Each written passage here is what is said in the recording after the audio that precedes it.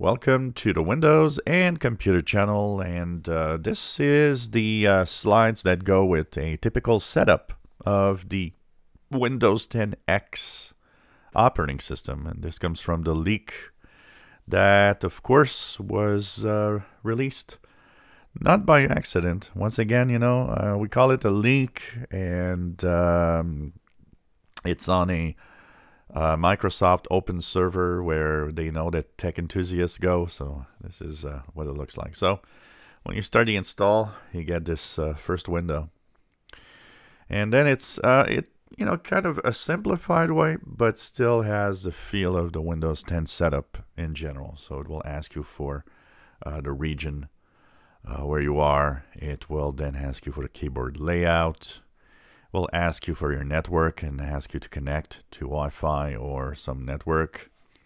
Ask you if you want to set this up for personal or for organization. That will be in the next one.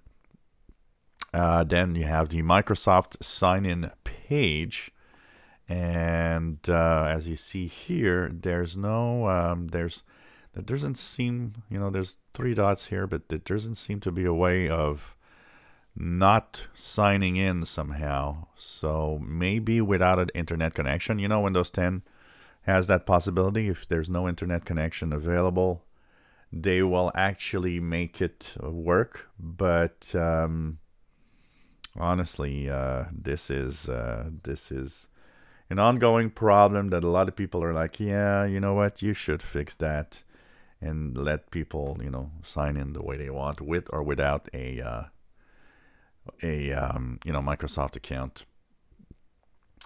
Then you have the ability to, like Windows 10, to set up a PIN, and then you have the ability to, of course, you have the setup that's going with this, and there's privacy settings, and there's a whole, there's several pages of privacy settings, and they're explaining what they are all about and so on, and of course the fact that they'll be sending telemetry and so on. And finally, when all of it is done, when you answered all the question, you have the desktop that appears with a start menu. That is a very simple start menu, the simplest thing you can get.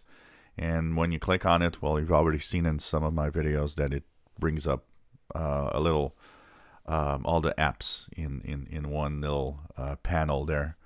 So a simplified way of installing Windows and being in Windows, basically, when you install this. It's kind of, interesting to see the setup, the way that things go, and to see the different, all of the different options, as it's, it's an almost finished Windows 10X version that's coming up in a couple of months from now. If you enjoy my videos, please subscribe, give us a thumbs up. Thank you for watching.